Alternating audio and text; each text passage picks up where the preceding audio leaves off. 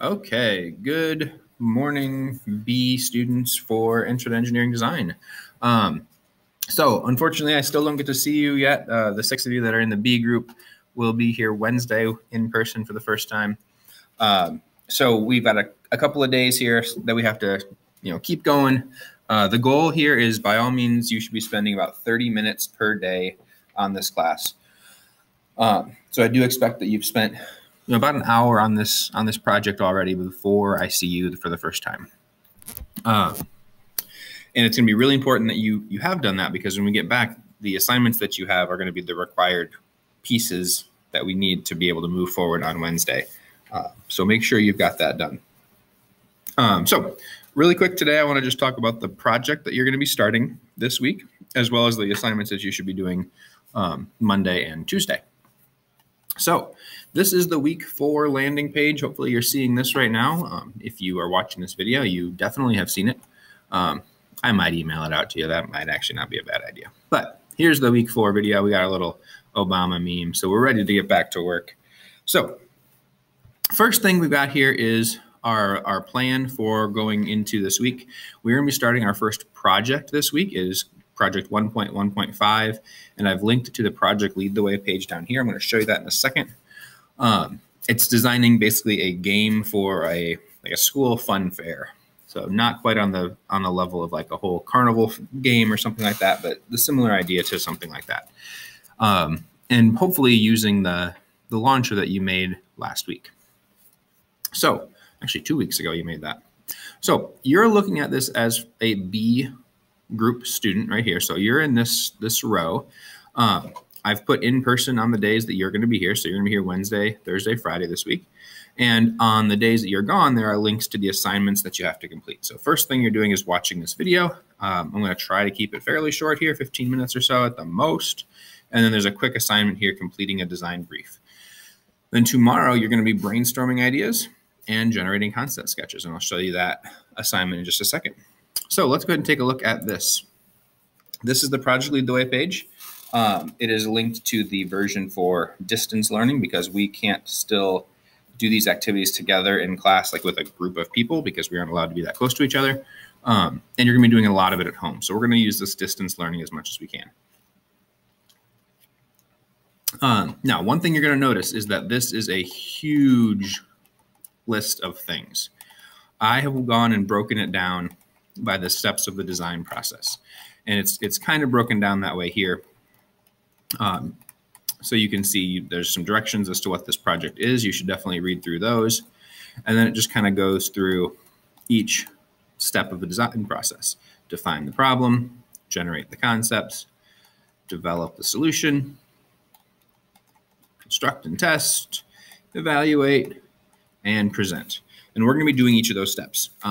For some of those, it's going to be a couple of days on just one step. For others, it's kind of a step per day. But you'll kind of see how that goes.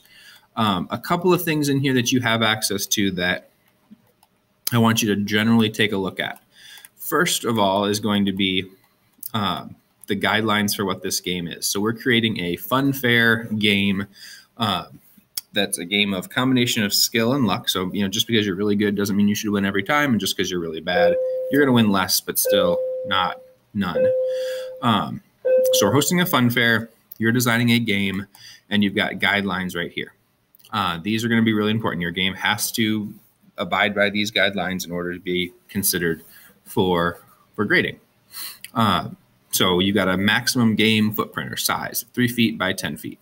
If you were doing this like on top of a counter or a table at home, or on top of one of the desks at school, that's less than that size, so you should be fine.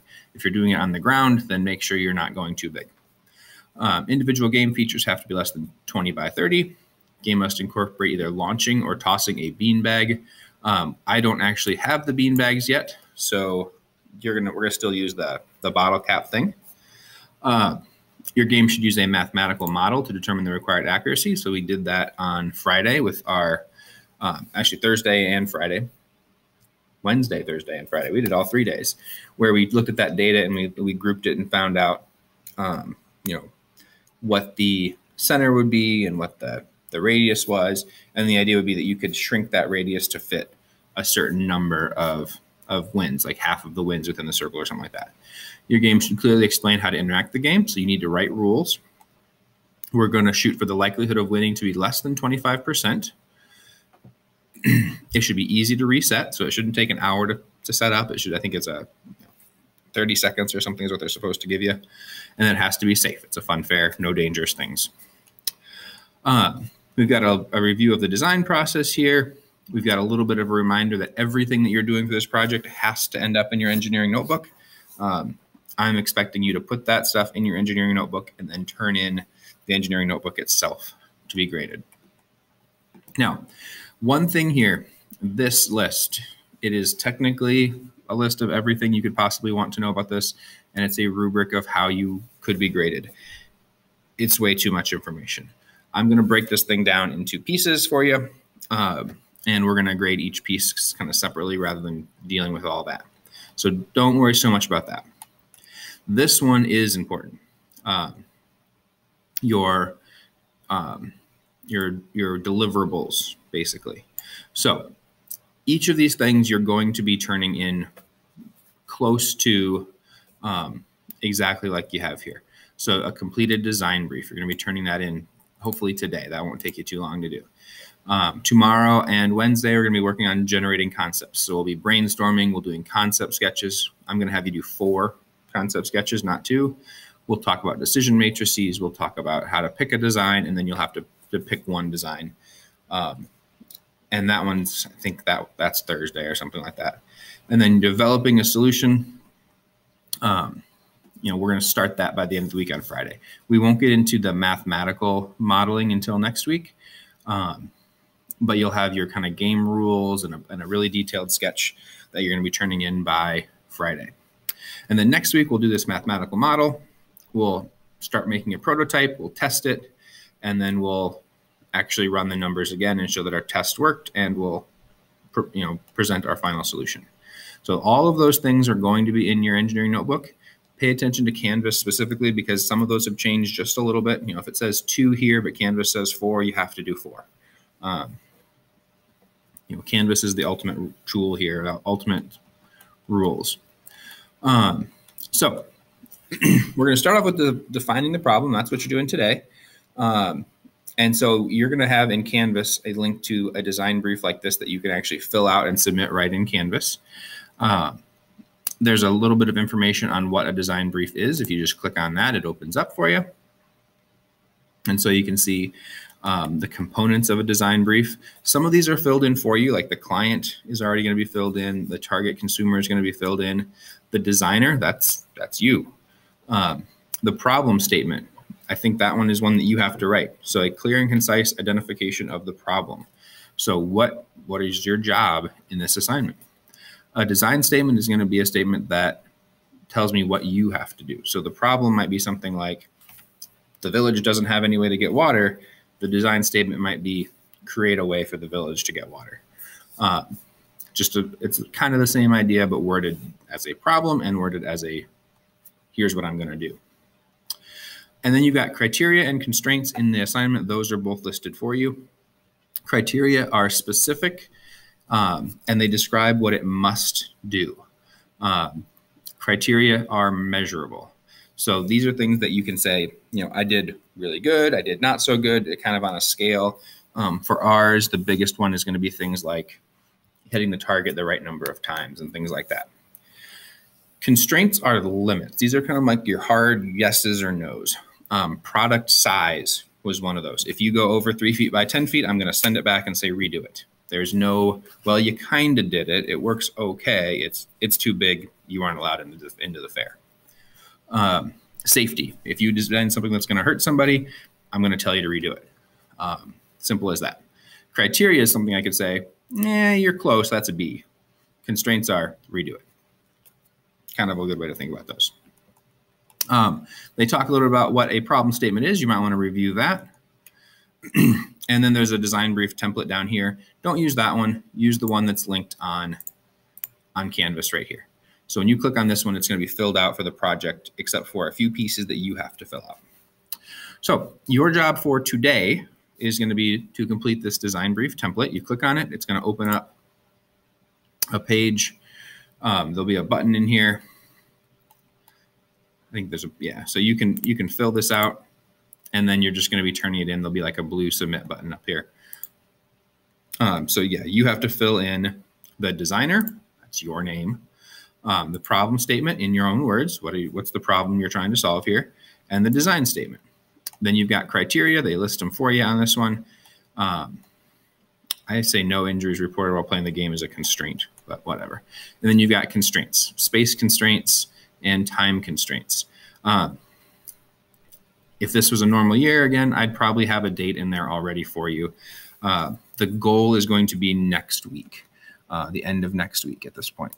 So if you want to tentatively put October 9th, you can do that, but we're going to be flexible because we've never done it this way before. I've never done this assignment before, but we've never done it this way before. Then go back here. Tomorrow you've got kind of one assignment that's broken into two little pieces for you. Come on, are you going to go back or not? There we go. You've got kind of one assignment that's built into two pieces. This is your generating concepts idea. So you're going to be brainstorming game ideas and making concept sketches. And so in this part here, you've got two big pieces here. You're gonna generate concepts. I want you to spend at least 15 minutes brainstorming. In this process, I really want you to be quick. This is a list of ideas as fast as possible. I want to shoot my beanbag at a clown. I want to shoot my beanbag at a UFO. I want to make it so that the beanbag, when you make it into the target, lights up a light. I don't know, whatever it is. 15 ideas at the least, but I just listed off 3 in 30 seconds. So you could probably list 100 in 15 minutes if you really went for it. At this point, probably just a list, but make sure it gets in your engineering notebook. After that 15 minutes, stop your timer. Give yourself another 15 minutes. You're going to generate 4 candidates for ideas here. These ones should be kind of the best of what you came up with. You can combine concepts together. You can keep changing things and tweaking things, but I want these to be pretty detailed. A sketch of how the game's going to work, along with some annotations of kind of what I would need to know to understand your idea. And I'm looking for 4 different ideas. There can be some similarities, obviously, but I do want the 4 ideas to be different things. And those are going to go in your engineering notebook. And then all you have to do to turn this in is to submit your engineering notebook. Once you've put everything in it, you should just be submitting it, and that's really good. And so you can share it, make sure you share it, and then either paste it in the text box or put the URL or whatever you want to do for that. This should take you about 30 minutes total.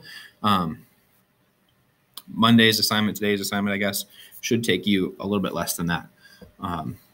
But that's kind of the goal. So let me know if you have questions. You can always send me emails or anything like that. And then also on Wednesday, I've set aside some time for kind of questions on the project and things like that. But that's kind of what we're going for. There's your link to the project page. And then you got links to your individual assignments, and the video was right there. I will see you all Wednesday, I guess.